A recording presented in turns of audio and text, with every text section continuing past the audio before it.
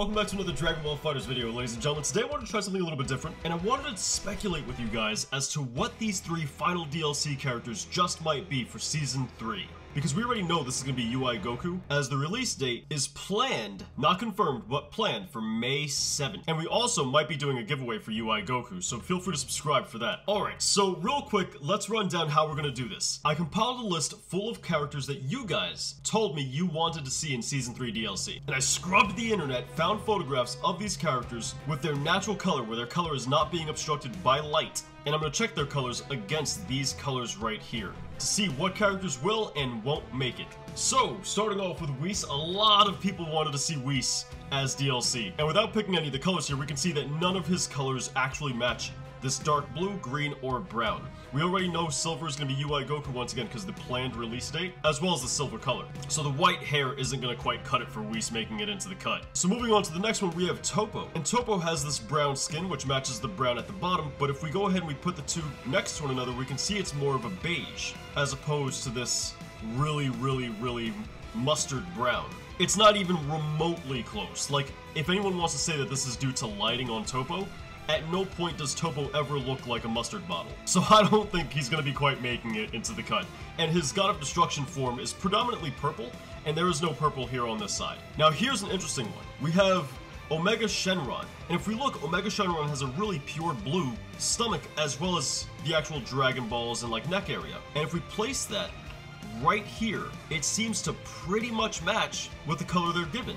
As you can see, they're not exact, but it is pretty close. Also, lending more credibility to Omega Shenron landing it into the game is data miners found data for Omega Shenron, if I remember correctly. Correct me if I'm wrong, but I do think that has happened already. So I'm thinking Omega Shenron is going to take up this slot. I got a couple of different pictures of Hercule because he does have like a lot of changes to his actual colors throughout the show, and no matter the picture I grab, his shirt color just does not match up, and neither does his skin. It's way too light in order to actually match this color right here, and I also think we have a better fit for this color right here later in the video. But sadly to say, I don't think Hercule's going to be making it into the game. Alright, so Master Roshi, the one that we all want to see in the game. I grabbed a lot of different photos of him because he changes his clothes quite a bit, and this orange clothed Master Roshi, while it may be a different outfit variation if they decide to go that route, this outfit does not match his older style of clothes. So I think if we do see this outfit, it may be an alternate costume, unless the color they're referencing is from his wooden stick.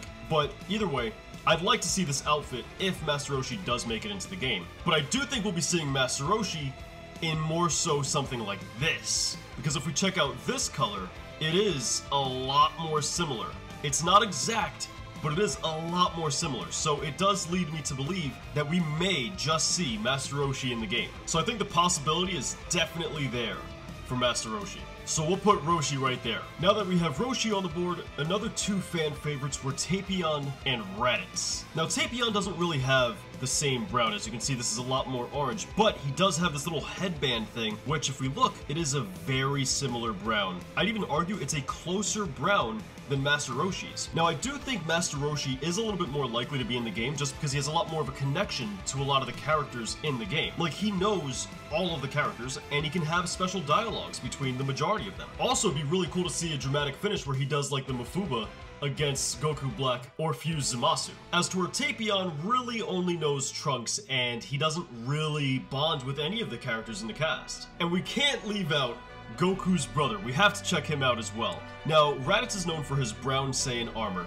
and that brown has much too red in it in order to be the brown that we're seeing here in the preview, which sports out much more of a yellow. But Raditz does have these little wristbands, and those are a closer match than his armor is. Now, admittedly, a lot of the colors for the DLC characters are pretty spot on, like Kefla's red and her shirt are almost exact. And this is true for the majority of DLC characters, so I don't think we're going to be seeing Raditz based on this premise, but man, I hope I'm wrong. I hope Raditz makes it into the game. This guy kidnaps Gohan, so you have special dialogue there. He fights Goku and Piccolo, so you have, once again, special dialogue there, and you get to have a dramatic finish between Raditz and Piccolo, and it'd also be kind of dope if they made the dramatic finish only possible if you had base Goku on your team, just to make it so like that all three of them have a dramatic finish together. Now, before we get to this very last character, I kind of wanted to throw Dabura into the mix because I know a lot of people want to see Dabura, and I was one of those people. And Dabura does sport a lot of blue, so I just want to test the blue of Dabura against Omega Shenron to see how close these come. And I'm not gonna lie, this is also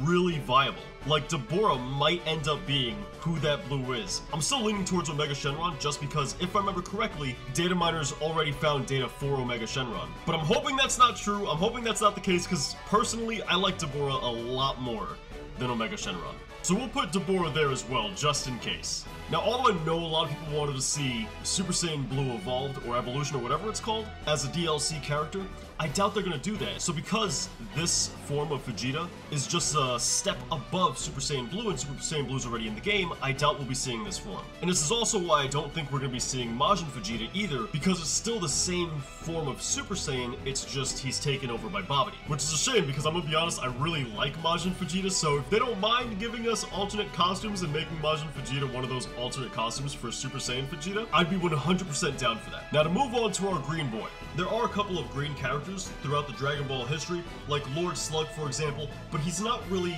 a massive fan favorite. Like, out of all the people that you guys requested, no one requested Lord Slug. So I'm excluding him from this list, although he also has green skin. Not to mention, you also have the two Namekians in the Tournament of Power arc, but no one really even remembers them. Despite the fact that they had a pretty cool fight against Gohan and Piccolo, they weren't a massive role. So that only leaves one green guy that we can possibly have left as DLC, and that's a fan favorite, Goldo.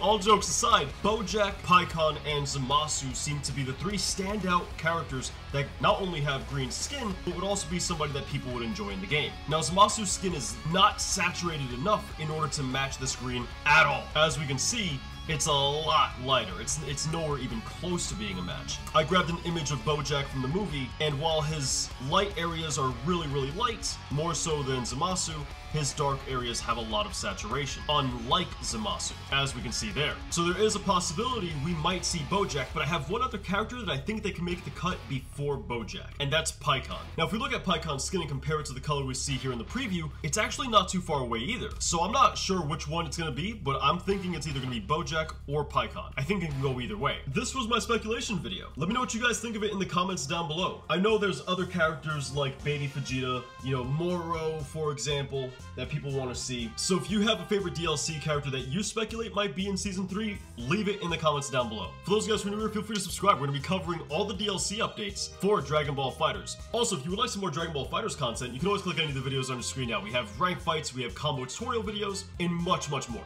Lastly, massive thanks for hitting 200 subscribers with me, guys. We did it, man. We're really growing this channel, and it's a lot of fun. So thank you guys for the love and support. I really appreciate it. I'll catch you guys in the next one. Peace.